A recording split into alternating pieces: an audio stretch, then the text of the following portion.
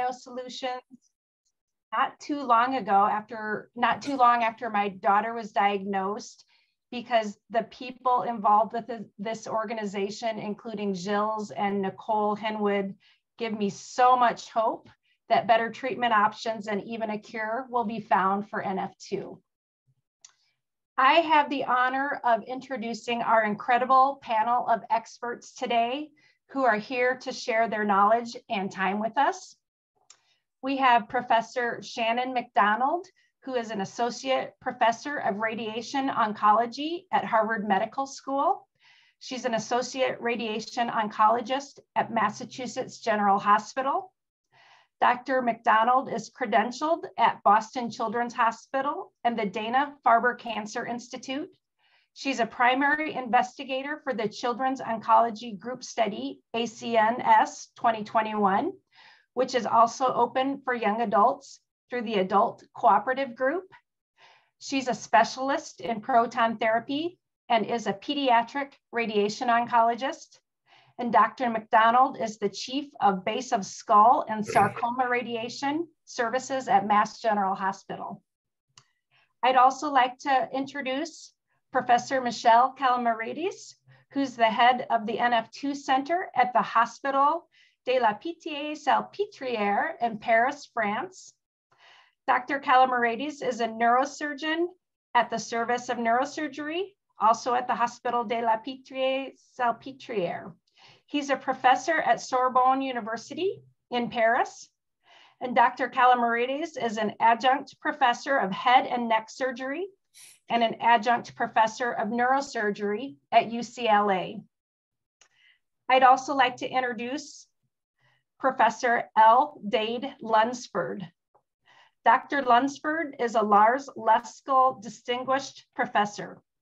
He's a neurosurgeon at the Department of Neurological Surgery and a professor of radiation oncology at the University of Pittsburgh.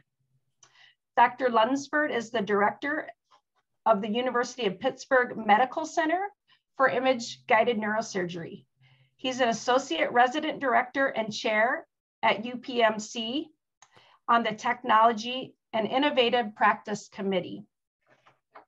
So again, thank you to the three of you for being here today to share your knowledge and time with us. We're going to start first with an introduction to some of the different kinds of radiotherapy. So Professor Lunsford and Professor McDonald are each going to give us a brief introduction. And then after this introduction to different types of radiotherapy, we'll be getting into the panel discussion with questions from our audience. So we'll go ahead and turn it over to you, Professor Lunsford. Thank you. We'll see if we can get all the technology to work well. Can you see this slide? And yep. We go to full screen there. Yep, yes. We see full screen. Okay, great. Well, I'm going to go through a few slides back here just to maybe clarify some terminology, and thank you for allowing me to participate in the session. So one of the things to first understand is a difference in using wider field radiation therapy, usually in multiple sessions, versus using a very focused technique that can be efficiently delivered in a single procedure, a term that is called radiosurgery as opposed to radiation therapy. And the reason it's called this is because of its use for precision guiding devices to be able to facilitate treatment focused on individual tumors in a single treatment. And this sort of upset an apple cart of about 75 years of knowledge when it was first proposed, because it changed the concepts of understanding how tissues respond differently compared to when this is done in a single treatment versus in a multi-session type of treatment. And really the term was first created almost 70 years ago by Lars Leskill working at the Karolinska Institute.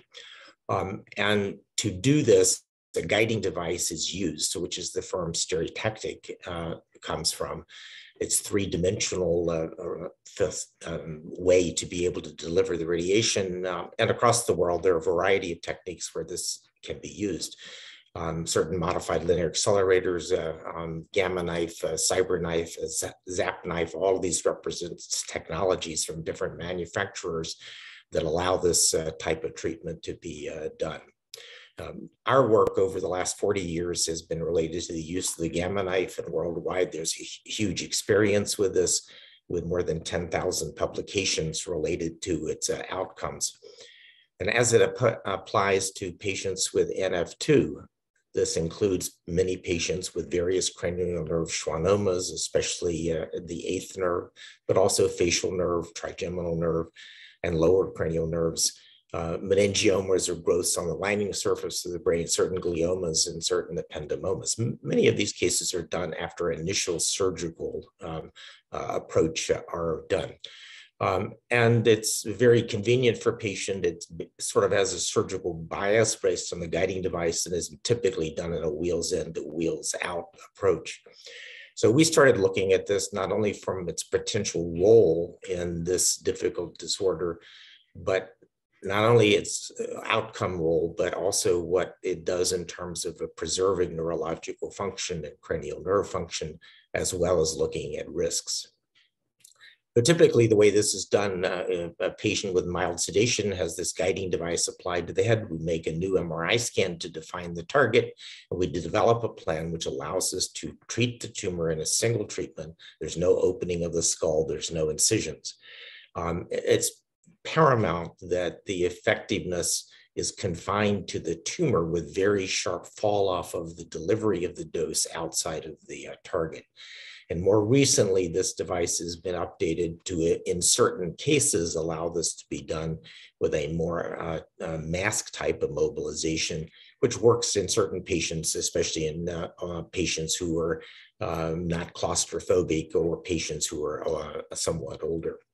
And typically, the goal of this is to inactivate growth of the tumor and monitor the cranial nerve function afterwards, and to see, hopefully over the course of time, gradual regression or shrinkage of the tumor and a low risk of side effects. We recently completed a study through a multi-center consortium that we organized here in Pittsburgh. There are now 32 centers that participate in this. And we looked at 267 NF2 patients.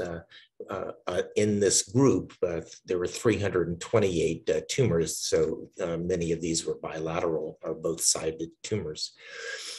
These patients were typically in the younger age group, and the goal of this is to give in a single dose at the margin of this tumor, a minimum dose of 12 gray.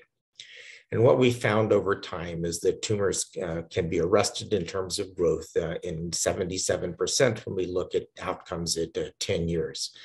But 11% of the patients required repeat procedures, usually for new tumor development or delayed tumor progression of a tumor.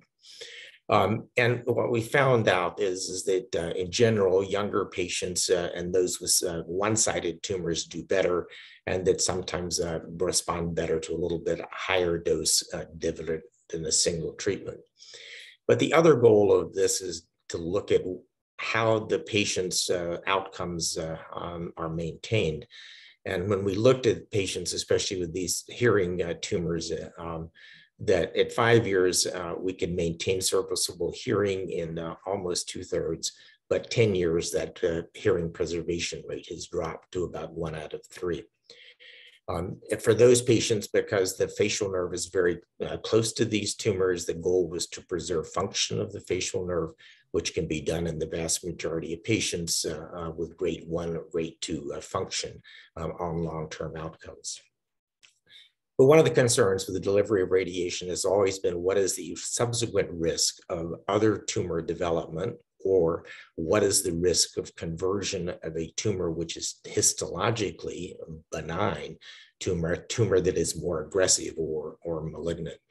And there have been sporadic cases that have been reported along with this, often in the literature, but sometimes this gets carried through social media as a definitive answer.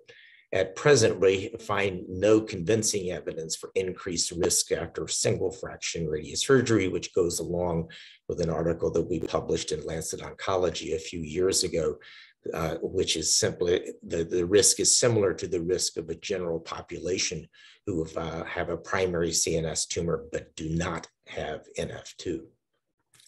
In this long-term follow-up that we looked at, where 75% of the patients had freedom from any additional treatment by 15 years, radiation-related tumor development or radiation-related malignant transformation of a treated tumor were not seen. We would just like to add that in addition to those tumors, of course, of cranial nerves, tumors involve, or meningiomas involving structures of the brain, which is a very common part of NF2, can also be treated effectively by this same type of technique with very high nerve preservation rates in terms of vision and feeling of the face. So just to summarize our philosophy related to this, we understand, as do patients and families over time, that this is a very complex genetic disorder. The impact varies with individual patients. And the decision-making as to what to do in terms of management or when to do something has to be balanced very carefully between the overall risk and benefit. So when tumors are symptomatic and shown to grow over time by imaging, both surgery and radiation options need to be considered. And we must balance that with the outcomes of this in the patient's life. And the goal is also preservation of neurological function. It may need over the course of time to be repeated because of the risk that these tumors will grow or new meningiomas will develop over time. And each time that problem presents clinically, it must again be reassessed as to which option might be the best with those patients. Thank you. Thank you, Professor Lunsford. Okay, next we'll hear from Professor McDonald, and if you would like to share a little bit of background on proton beam therapy, we'd like to hear a little bit about that next. Great, can you hear me okay and see my slides? Yes. Great, so thanks for the opportunity to speak with you today. I'm going to go over some basics of radiation therapy with a focus on proton therapy and some examples in comparison of proton radiation versus more standard X-ray or photon radiation. And because I know we have a lot of families and parents and non-healthcare workers in the audience, I thought I would go over some basics of radiation therapy to start, how it works and how we can better deliver radiation, basics of some types of photon radiation treatments that many of you have heard of, and then basics of proton beam therapy.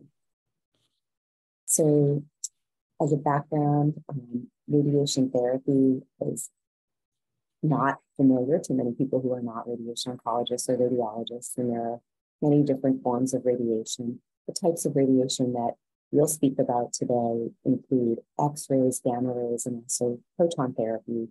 And these are types of radiation that can be beneficial to humans by treating tumors, but can also be harmful to normal healthy tissues. So when we're delivering radiation therapy therapeutically, we're always trying to give the highest dose we can and the therapeutic dose needed to the tumor, but minimize any radiation therapy to healthy tissues that are not involved with the tumor.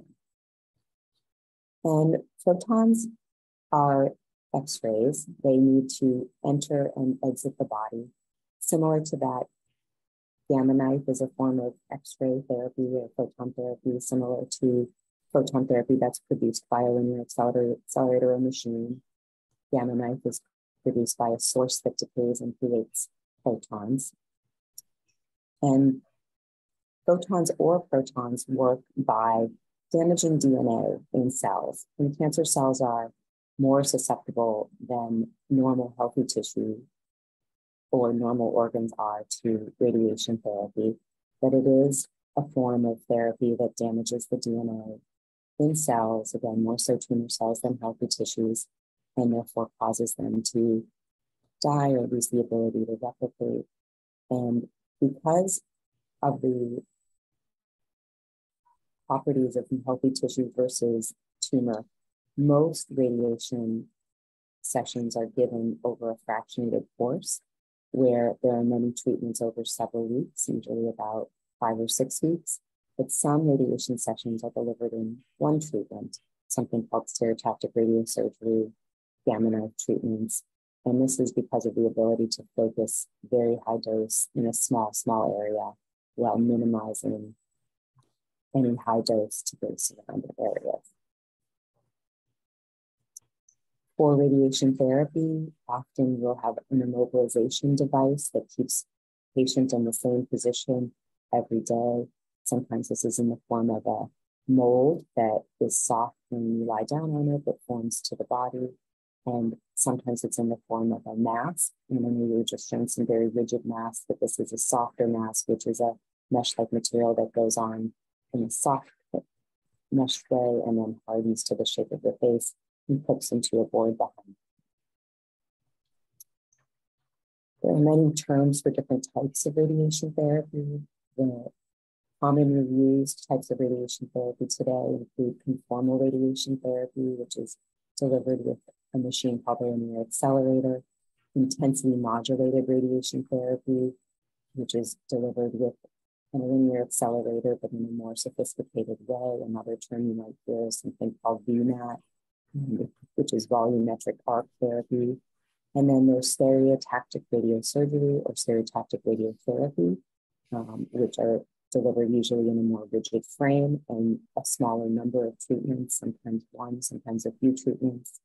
And then there's proton radiation, which differs in properties by being a particle that enters the body and stops. So unlike X-rays, proton therapy does not have to go through the body and continue to go through, but will stop. For radiation planning, whatever part of the body we're treating, we typically use a CAT scan and an MRI, and we have machines that can do planning with both. And we also work with our radiologists to bring in any images that have been obtained, and that might be an MRI, a CT, a PET scan, any type of imaging can be brought in and fused to whatever planning scan you get in the treatment position. Tumors are delineated based on MRI and CT, and often given a margin for safety and setup error, which is seen in green here. The red is an example of a volume for an acoustic environment. Linear accelerators, again, are machines that deliver photon radiation, which is produced with electricity, and you take electrons, bang them into a target, and end up creating photons that can come out of this machine. There are blocks in the machine that block the healthy tissue from seeing radiation, and the radiation comes through in this open area. A lot of patients ask, do I need to wear a lead apron? Do I need to wear something on my body? But the blocks are much thicker than anything you could ever put on the body and are in the head of the machine. IMRT treats with tiny little microbeams and is a very sophisticated type of photon therapy. And VMAT is very similar to this. And then stereotactic treatments are typically delivered with many, many tiny beams, which end up delivering a very low dose outside of the target area, but a high dose to the target area. And the different types of therapy include gamma knife, ENAC-based stereotactic radiosurgery, and cyber. This is an example of a gamma knife machine, one of the most stable types of treatment because of this very secure helmet. And this is a machine that has 201 cobalt sources that deliver a very high dose to a small target and a very low dose anywhere outside of that target. And this is generally done in 1 day. This is a rigid frame with a bite block that is used for stereotactic radiosurgery delivered with a LINAC, which is similarly delivers very small, tiny beams to a tumor and spreads out with only very low dose to areas that are not being treated. Proton beam therapy is special in that it is not a form of photon therapy. It is a totally different type of treatment, and it is a particle therapy. The other type of particle therapy that you may hear about is called carbon ion therapy, not currently available in the US, but likely to be available in the US in 2027, and something that is still being investigated. But proton beam therapy is a much more common form of particle therapy. In the past, when I started at MGH, there were only 3 machines in the US, and that was in 2006. There are now about 40. And so it's becoming a more widely available form of therapy. And protons in a pristine proton beam enter in at a very low dose, can treat and at any depth up to 32 centimeters, and you determine how deep you want the beam to go by determining the energy of the beam and how fast it will travel in. And then it delivers its dose over a very small area and delivers no dose after it treats the area needed. So the major benefits come from no exit dose, but there are also benefits for some treatments for less entrance dose as well. Again, there's been a huge growth since the early years of proton therapy, with about 40 proton centers in the US and many more under construction. And this is an example of our proton unit. We have a cyclotron, which accelerates protons to about 2/3 the speed of light. They're then fed out through a beam line, which is a series of very powerful magnets and degraders.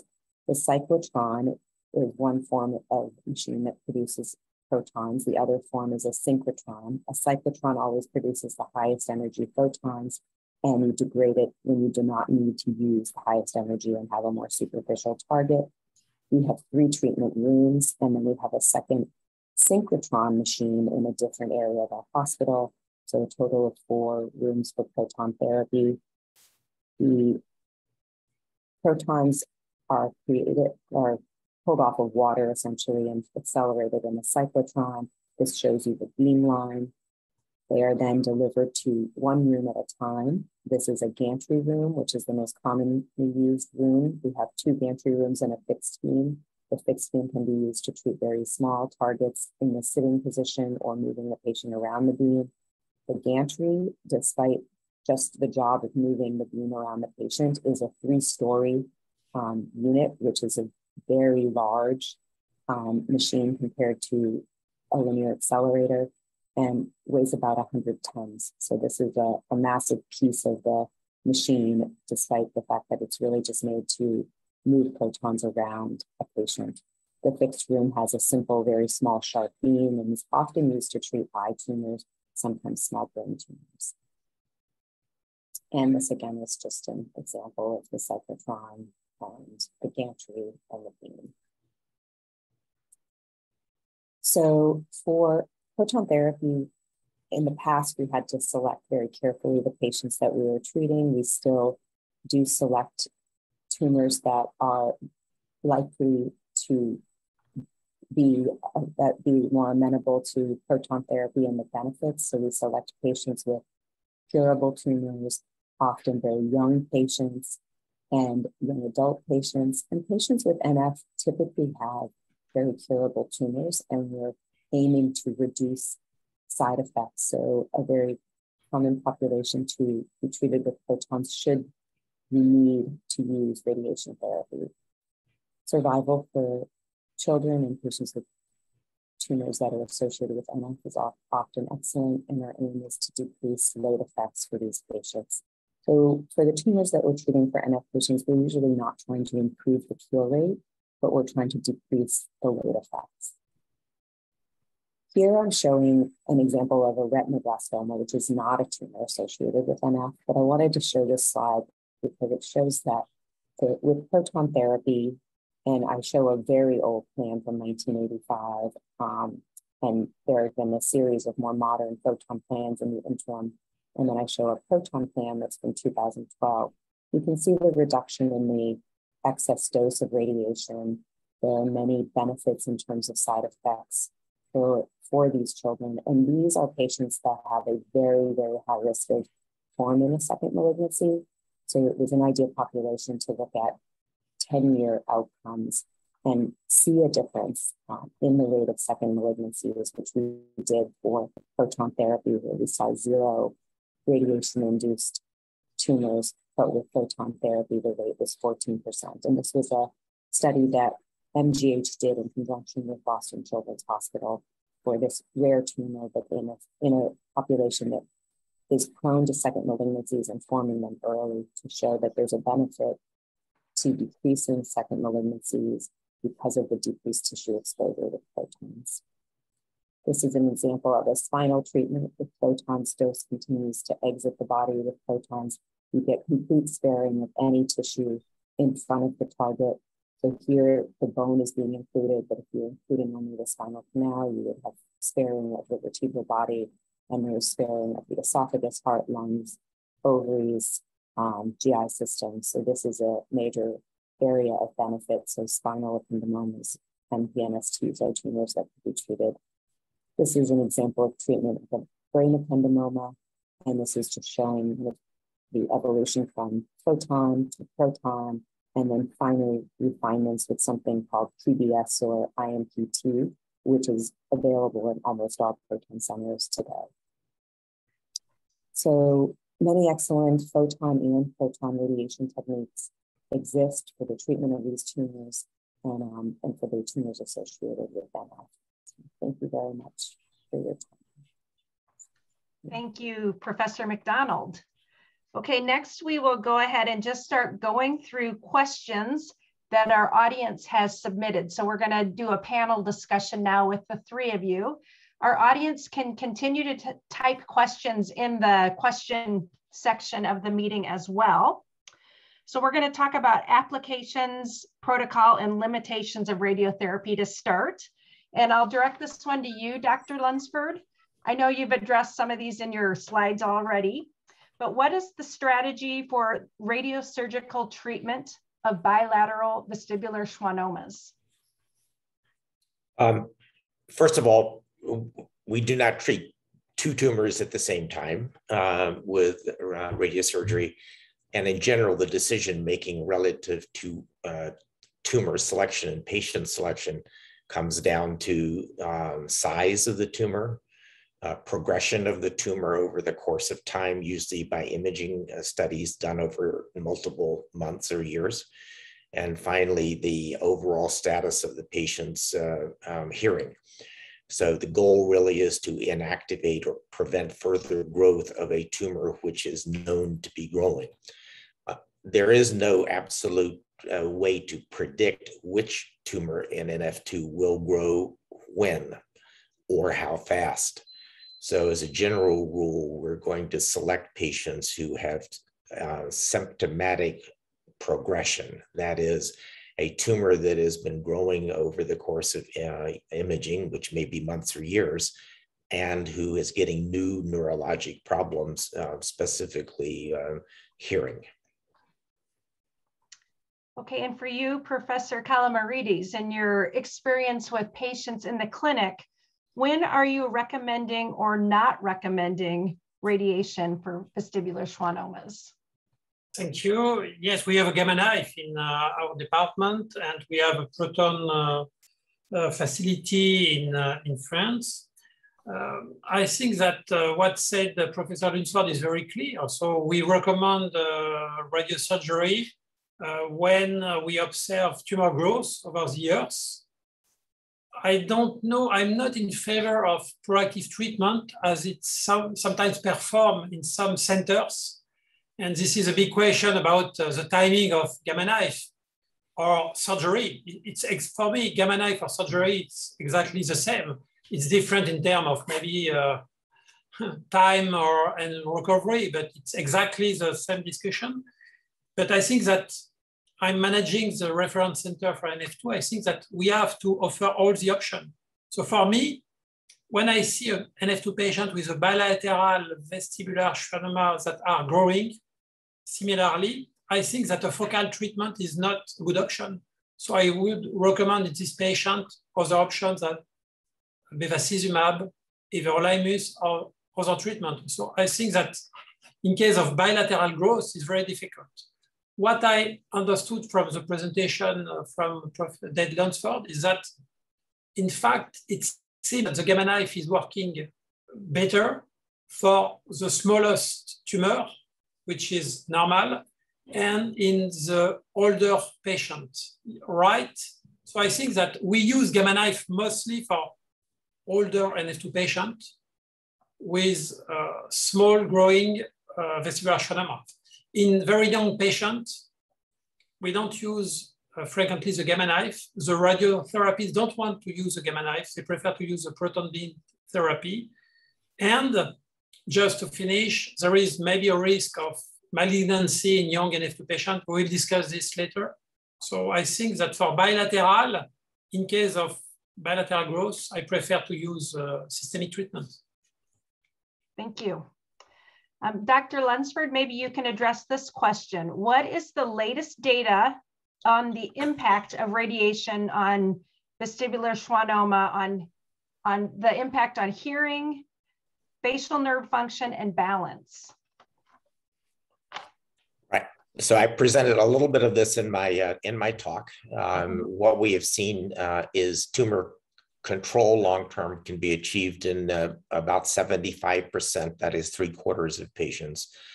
We can preserve hearing early in the post-treatment phase, very high level, in probably 75% of patients, but by the time 10 years pass, then only about 1/3 of the patients have hearing at a level which can be, say, for example, used on a cell phone to communicate with that ear.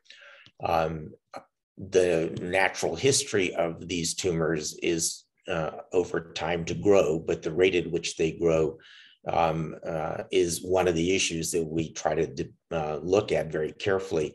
But once a patient has evidence of growth and hearing getting worse, in my view, that's the time to consider radiosurgery, because we can save hearing when the tumors are smaller. We can save hearing when the hearing is already at a high level, much better than we can save hearing in a patient whose hearing has already begun to deteriorate significantly.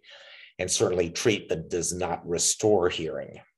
So treatment can't bring hearing that's already deteriorated back.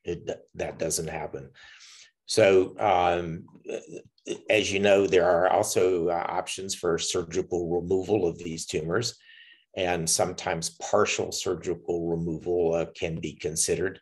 And then in certain patients, if hearing is still preserved at that point, we might add radiosurgery after partial resection of the tumor. I will say that I think there's one tumor which I think very clearly should be treated primarily by radiosurgery, and that is NF2 patients with facial nerve sheath tumors, because those patients have the best chance of facial nerve function preservation as opposed to surgical removal of those tumors. So we prefer to use gamma knife early in that group of patients to have the best chance of long-term facial nerve function. That includes the patients who have vestibular or acoustic neuromas, because the risk of treatment of causing a facial nerve sheath weakness or weakness of the face is much less in patients whose tumors are smaller, who are treated sooner. Okay, and for Dr. McDonald, is radiation used for meningiomas, and what about optical nerve meningiomas? Oh, yes, radiation can be used for that indication. And that's actually, I think, a great indication for proton radiation because of better sparing of the pituitary gland, the adjacent brain, and also bony areas if it's a child and they're growing. It can preserve vision if there is still vision remaining, because the doses that we need to use are tolerated by the optic nerve, and it can decrease the dose to the retina, which can often be high enough to cause some visual loss. So I think it's a great indication for selected patients, and proton radiation would be a nice indication for that. Okay, And a question for all three of you or any of you, is radiation used for spinal ependymomas? Yes. I'll start. Yes, the answer is yes. For symptomatic tumors that are growing, yes, radiation typically done in fractionated technique is used, but there are forms of spinal radiosurgery that can be considered in certain patients as well, so that the number of sessions is reduced compared to the more standard fractionation for these types of tumors. Just a point, I think that there is no place for radiotherapy for spinal ependymoma in NF2 patients because I think that most of symptomatic ependymoma are cystic, and I don't think that radiation is a good option for this very low growing ependymoma. So I've never seen any publication on NF2, any experience on ependymoma, spinal ependymoma. Do you know any series of patients treated by radiotherapy or proton therapy for spinal ependymoma? I don't think there are. Okay. So I think that observation, surgery, bevacizumab for the cystic part when the cystic part is very large, surgery, but radiotherapy, I'm not sure it's what do you do for a recurrent tumor after initial surgery? In fact, it's very strange because we observe, in fact, it's like for meningioma, it's rare. The rate of recurrence after surgery is lower than for sporadic. It's the same for NF2 related ependymoma. So it's very, it's a rare option to do recurrent surgery. So recurrent radiotherapy, you know, radiotherapy or surgery, it's exactly for me the same. It's an indication of tumor growth. So it's rare to see recurrence, right? Practically. I have just a question for you, Lunsford. It's for, what is your impression about the results? I know the response, but just for the patient, the results of radiosurgery for NF2 vesicular schwannoma compared to sporadic, because for surgery, it's sometimes more difficult to remove vesicular schwannoma in NF2 patient because it's multinodular, maybe sometimes they are collision tumor. So the results for surgery are not so good for that for sporadic. I think it's the same for the NF2 patient. What is your experience? I agree completely, yes. If we compare patients with sporadic unilateral vestibular schwannomas, hearing preservation rates, facial nerve preservation rates are much higher, especially because these are being diagnosed sooner now, and tumors are often smaller than they used to be in prior years when they were diagnosed. I think it's only a question of volume. You don't think it's something more based on, you know, the multinodular, because we know that there are multiple tumors, in fact, in NF2, looking like one only big tumor, but or small, but it's multinodular. So maybe I think it's maybe more based on biology, on, you know, anatomy, maybe more than the size. Certainly, I agree. I mean, unilateral tumors can displace cranial nerves.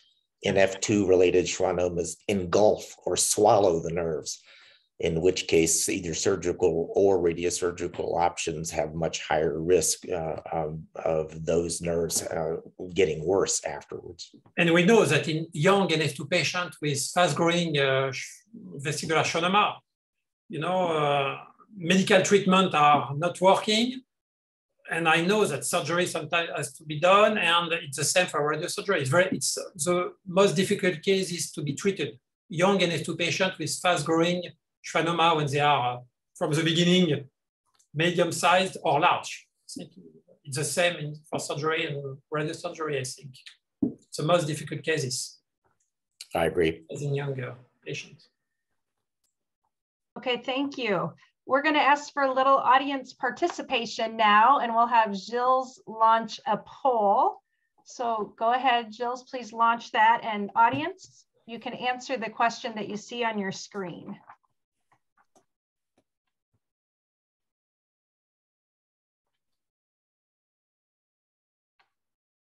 What type of operations or treatments have you done? And you can check mark multiple answers.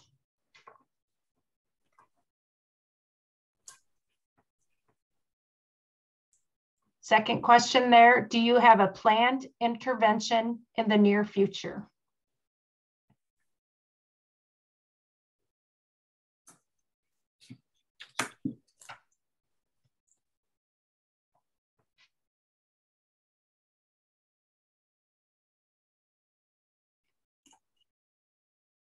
Okay, and as a panelist, I cannot see those results. Can you see those, Gilles?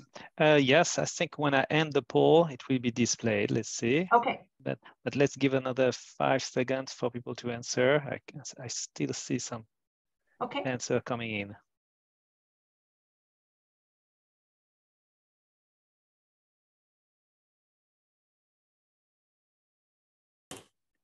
Okay, so let's finish with this poll. Okay, share results.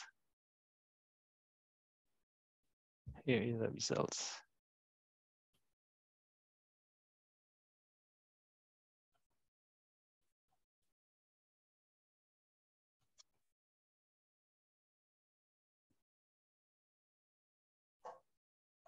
Okay, thank you to our audience for participating in that poll. We're going to move on to a few more questions about combining radiotherapy with other types of therapy. So for Dr. Calamarides, we used to believe that radiation made subsequent traditional surgery more difficult. Is that still the case? I'm not sure it's the case, especially after gamma knife. I'm doing some surgery for vestibular schwannoma in sporadic. I don't feel it's so different. The question is when you decide to do surgery and when there is a case of failure of gamma knife, which is rare, you deal with a large tumor, but technically it's not different. I don't know the experience of Ned Lunsford. Right, I think there's a fair amount of disinformation out there that patients have received that surgical removal after radiation or radiation therapy has become more difficult. I think in some cases it may be even less difficult because one of the effects is to change blood vessel supply of these tumors. But in personally, it's more difficult. I had some difficulty after classical radiotherapy, 55 grays. So when you have to do surgery, it can be more difficult, but after gamma knife, no. There is honestly no difference. That's our experience as well. Okay, and another question. What about the combination of radiation and Avastin or other drugs? Is Avastin needed or useful to reduce inflammation triggered by the radiation? I can start with one answer. I mean, we use Avastin frequently when we detect reaction or edema that is swelling around the tumor, which does not necessarily respond to a short course of cortisone anti-inflammatory agents or steroids. We then move to using Avastin in those patients. I don't think it changes the response necessarily of the tumor or improves tumor control, but it's very effective in dealing with radiation-related complications of tumors. They're the same. We also use it after swelling due to radiation. Okay, and I'll start with you on this one, Professor McDonald. What medical centers have performed the most procedures with each type of radiation on patients with NF2? So I'd say that's a difficult one to answer. I think for proton radiation, we've had protons in some form since the 1960s. So we have a lot of experience with protons, but we don't have a gamma knife unit. And there are several gamma knife units in the US and abroad. So I can't answer for the world, but that's another very commonly used modality. And then LINAC-based stereotactic radiation is very widely available as well. I think as a general concept for patients and families, if you can find centers that have a team approach with people who are involved in all the modalities, that includes a neuro-oncologist who may be involved in using bevacizumab or Avastin, radiation oncologists, neurosurgeons, so that all the options can be properly evaluated in individual patients, including the timing and the various roles.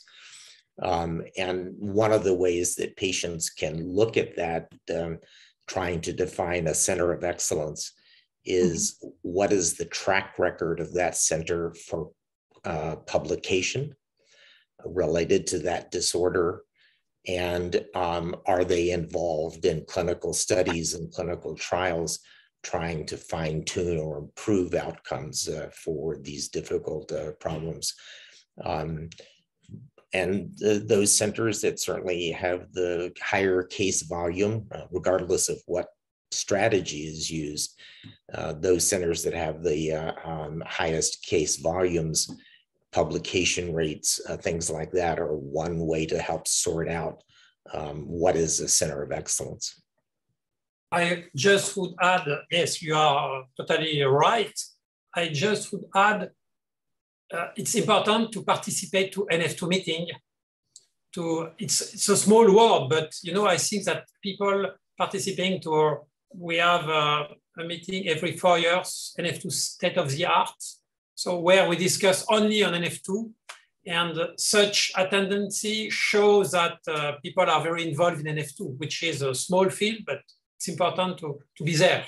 So I would add this, because in the paper sometimes, especially for radiosurgery, you have multiple teams like the 12 gamma knife center involved. So it's difficult sometimes to know exactly, you know, the number of cases by centers. So you are very famous for gamma knife, but sometimes it's difficult to know exactly the number of patients. Yes, I agree. Very good. Okay, I'd like to give each of our panelists a few minutes, if you'd like, for some final thoughts and conclusions. And then we'll also have Gilles go through some of the questions and answers that were submitted during this presentation. So we'll give you each a few minutes, and Gilles can read a few final questions that have come up during the presentation. We'll start with you, Dr. Calamarides. Yes, I think that the most important is to consider that NF2 patients should be managed holistically. So not only vestibular schwannoma, but they have to be followed. You need to know the natural history of every tumor before deciding to treat a tumor. Patients should be aware about all the possibilities of treatment, surgery, radiosurgery, and it's better to see the professional, not to discuss gamma knife with a surgeon who has no experience in radiosurgery, and the same discussion with a surgeon who has experience not only with a radiosurgeon. I just want to add something on malignancy. We didn't discuss, I saw your presentation. We were recently at the European NF meeting where Gareth Evans, a geneticist very famous for NF2, showed his experience in UK, where they can collect all the NF2 patients because they are very well organized in 4 centers. And they show their experience of 30 years of follow-up. And they show that in their experience, maybe you can I share the screen? Yeah, there's a share screen button. Okay. Yeah. So you see my screen? Yes. So I have the slides that Gareth Evans gave me because it was interesting. So they analyzed 266 patients irradiated by all the possibility, not only gamma knife, but proton, and their results, I want to go directly. They observe that 7.5% of patients treated by radiation, whatever the type of radiation, and over the last 40 years, so it's not recently, developed malignancy progression compared to only 2% of patients after the age of 26. And this is the conclusion. They observe that radiotherapy is associated with 5% rate of malignancy. and there is no VS, MPNST reported without radiotherapy. So it's rare, but it does exist, like, death after surgery, but in their experience, and there is an increased risk, not so high, but there is a risk of malignancy, especially for after radiotherapy, radiosurgery, proton beam therapy in the youngest NF2 patients. So I think that should be discussed. It's not, like I say, it's not a no-go, like for, surgery after gamma knife, but it's, I think, an interesting experience because they collect all the cases in one island, I would say. So they try to publish the paper. It's difficult because it's controversy, but I wanted to add this to the discussion.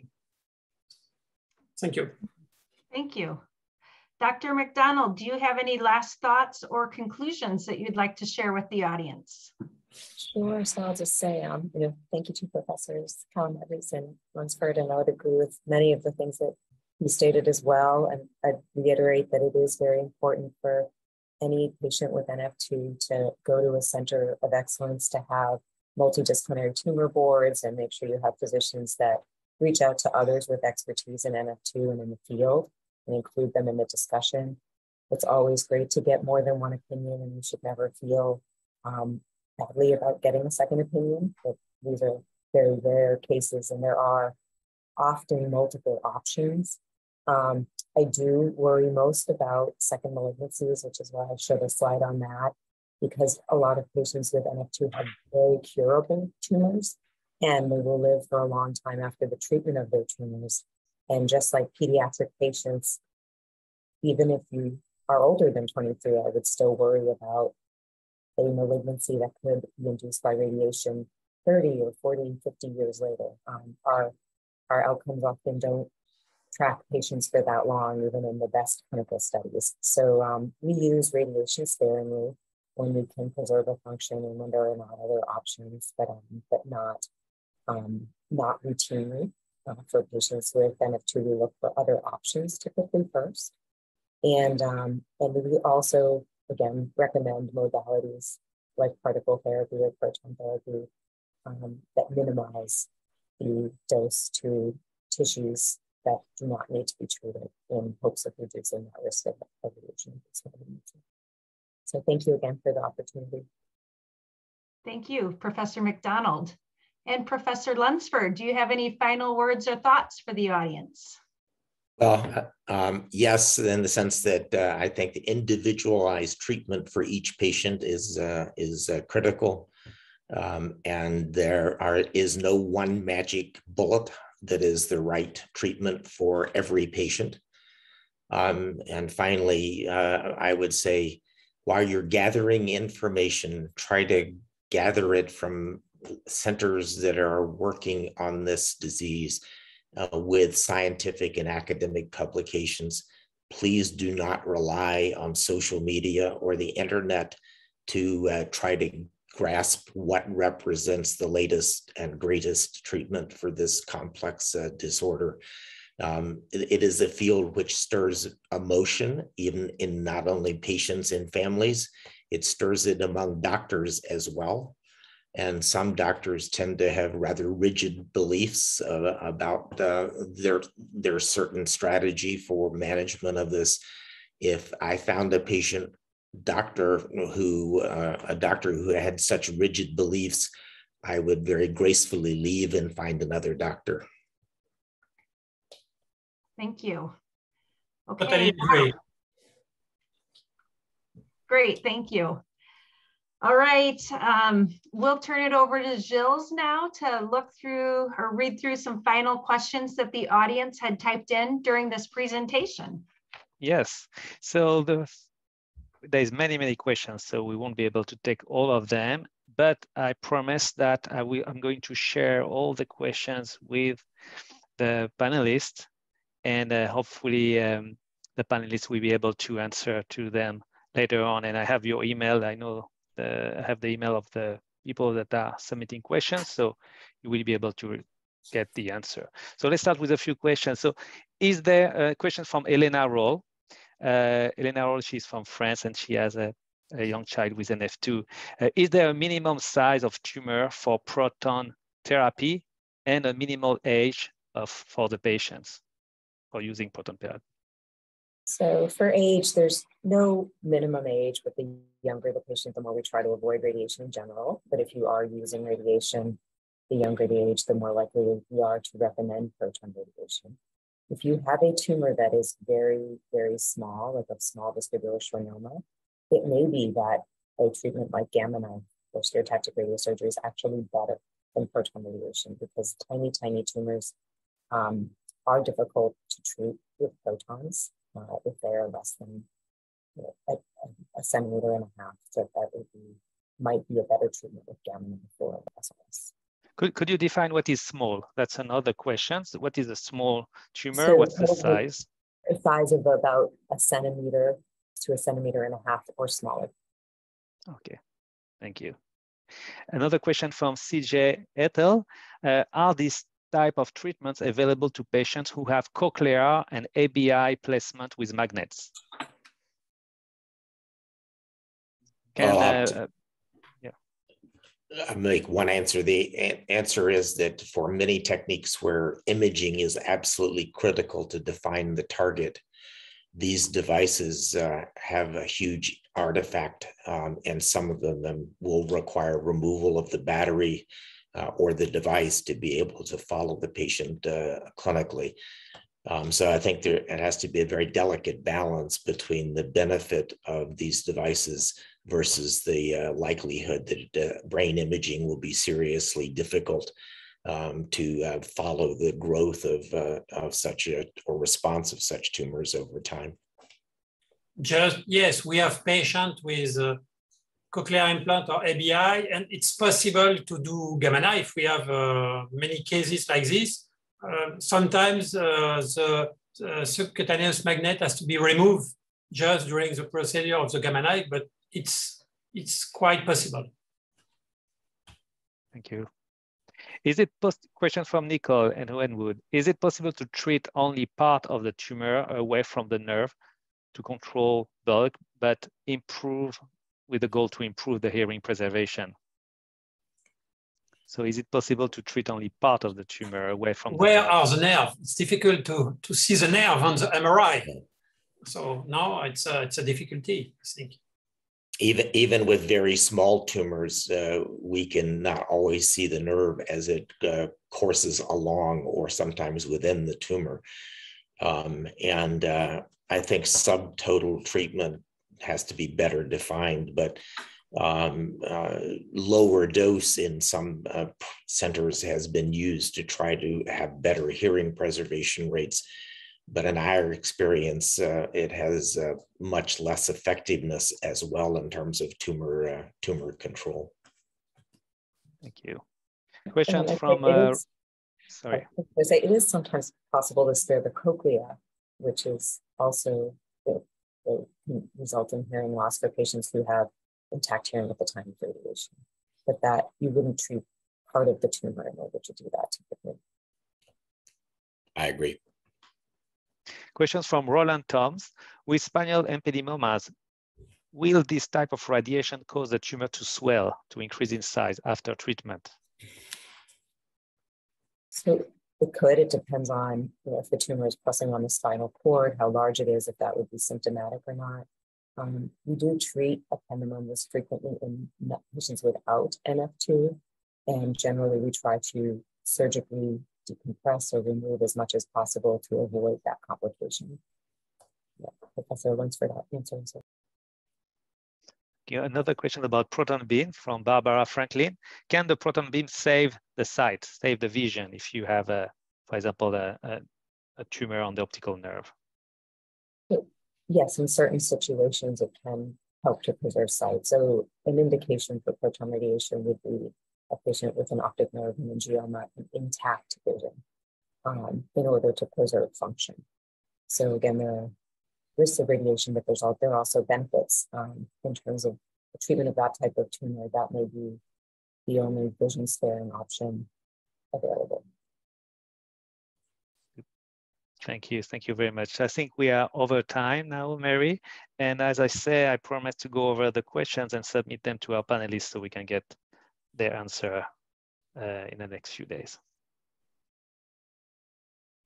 Very good. Thank you to all of our panelists for sharing your expertise. I learned so much listening to you, and I'm sure our audience did as well. So thank you for your time and your expertise today. Thank you. Thank you. Yep.